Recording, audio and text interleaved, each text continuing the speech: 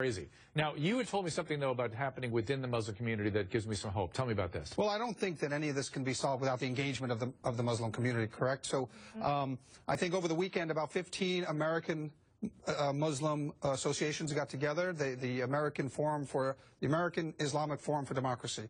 They issued a press release that contains the Muslim Reform Movement platform, and it stands for three things, basically. And again, I'm not an expert in this, but I've read the press release, and I'm impressed with what it says. It says the one plank is minority, women, and equal rights for everyone, including minorities, including women, in every process of government, in every process of society.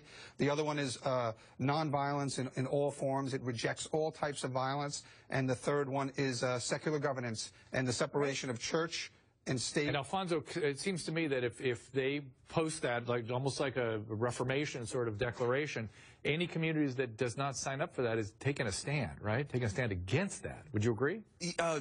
I would agree, but you know, somehow, you know, this stand that's being taken, it's kind of like standing on like one leg, or the knees are kind of weak as far as as concerned. We're just not really seeing the outrage, the outside. A lot of it, I think that outrage comes because of fear. I was going to say they may be scared too, and I don't blame them. I think that speaks volumes to the Islamic culture, that these people are afraid. You know, it's not just so much that, okay, well, we don't want to speak out against our faith. We're afraid to. Okay, this is just not true. It's not accurate. I'm sorry. It was just trending on Twitter. Hashtag you ain't no Muslim, bro. Groove. In England. It was a British yes, thing, but all over the world that was trending. Yeah. Muslims have constantly stood up against terrorism. Muslims are the most frequent victims of terrorism.